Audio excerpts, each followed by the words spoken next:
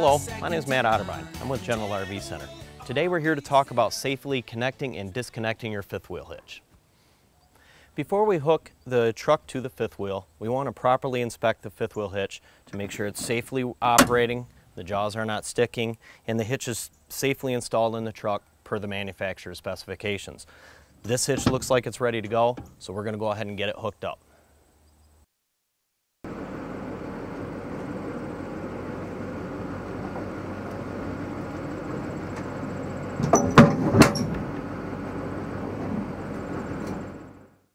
A few things we need to look at before we actually back the truck up to the fifth wheel is one, to make sure that we chalk the tires on the fifth wheel.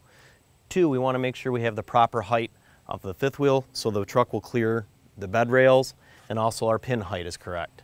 If you're coming in at an angle, you're going to want to make sure you put your tailgate up because it can damage the front of your fifth wheel. We're also going to make sure the handle's in the proper position for hookup and our pin alignment is correct. So now we're going to go ahead and get this hooked up. Now that we have the fifth wheel locked to the hitch, we always want to make sure and look inside to make sure the jaws close around the pin. Also, we're going to come up, make sure we put our safety on the lock, pin through, and then make sure that we have our emergency breakaway hooked up.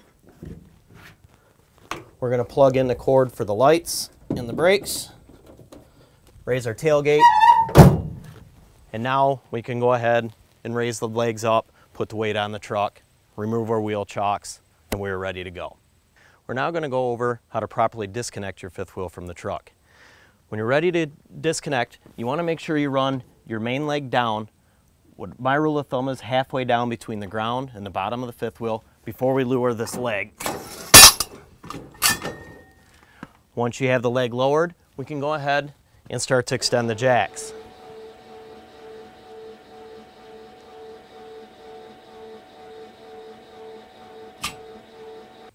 What I like to watch for to make sure that we have the weight off the truck is to make sure the bed rails, when they're coming up, when they stop, also when the pin box and the hitch start to separate.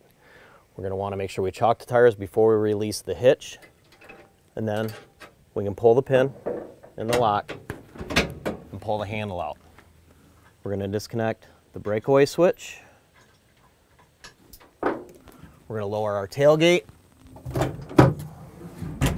and unplug the wiring harness. Now we're ready to pull the truck away from the fifth wheel.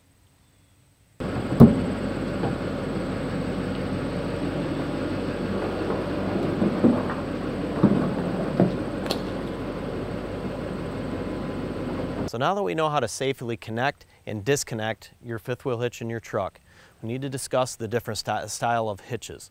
There are slider hitches that you can use in your short bed pickups, or a standard hitch like we have here.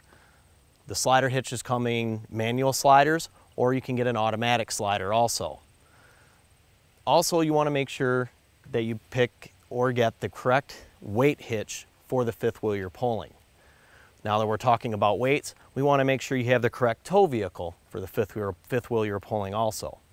When you go into General RV, our experts there can help you with all of that. For more information on anything you have seen in this video, feel free to stop in at any one of our General RV Supercenters or visit us on the web at www.generalrv.com, or feel free to give us a call at 888-436-7578. My name's Matt Otterbein. Thank you for watching and happy camping.